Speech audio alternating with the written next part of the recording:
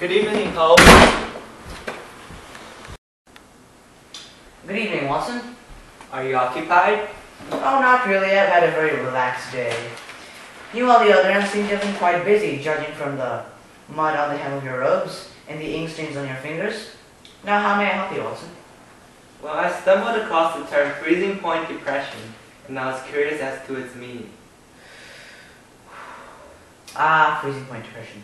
It's a very interesting concept in chemistry. I remember a few years ago doing 2 experiments on the topic. I'd like to show them to you. Come on, Watson.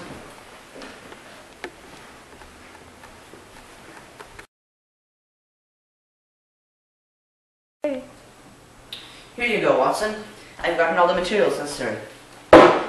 Here is ice-cold ice, a bottle of club soda, glass, yeah, it's glass.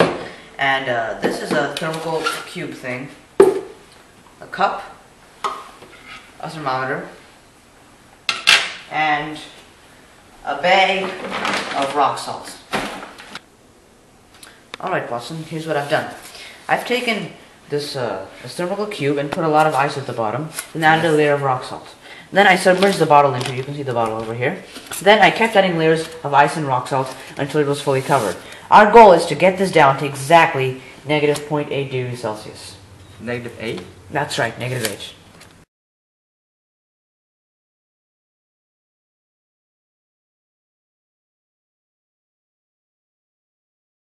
Ready? Yeah, go ahead.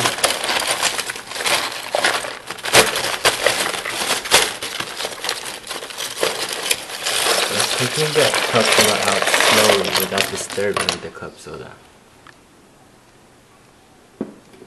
Notice it's still liquid.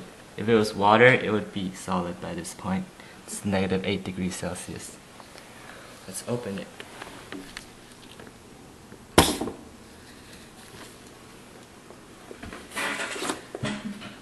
All frozen now, see?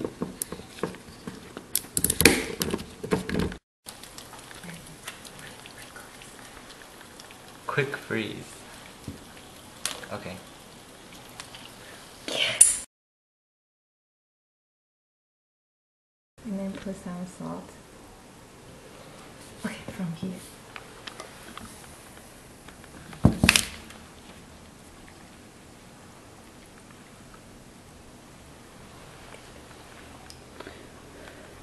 Ice fishing.